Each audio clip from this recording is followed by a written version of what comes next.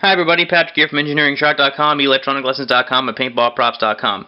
Today I'm showing off the final software for this little DIY kit. It is a servo motor controller DIY kit.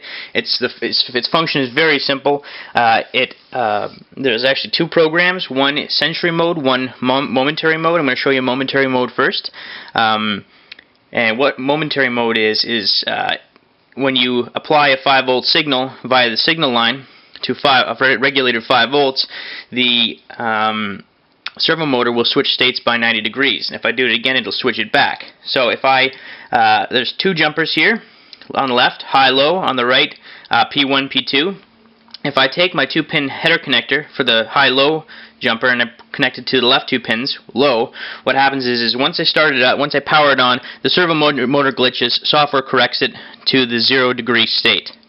So I'll power it up. 0 degree state. Now if I take the signal wire and I connect it to 5 volts, it goes to negative 90 degrees. If I do it again, back, and so forth. I can keep doing that. I can send it a pulse from my Arduino or something, or other platform. Now if I take the signal line and I hold it to 5 volts, nothing happens until I bring it back down to 0 volts.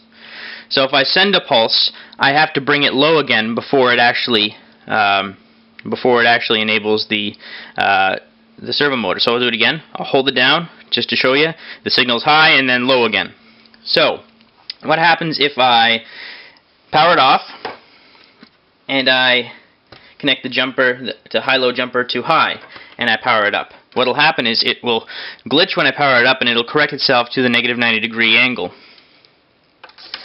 So as opposed to starting off at the 0 state, it's actually going negative 90 degrees, and then the operation is still the same. You can toggle back and forth.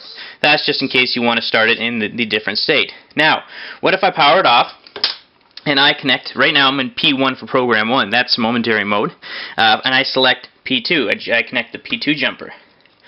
This one's a bit more simplistic. Once you power it up, you have no control over it. This is Sentry mode. So I just power it up.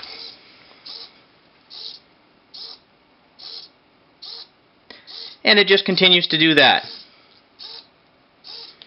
So its function is very, very, very simple. I'm going to be making some more interesting and certainly more involved servo motor controllers in the future using a better processor. I'm using the PIC-10 right now.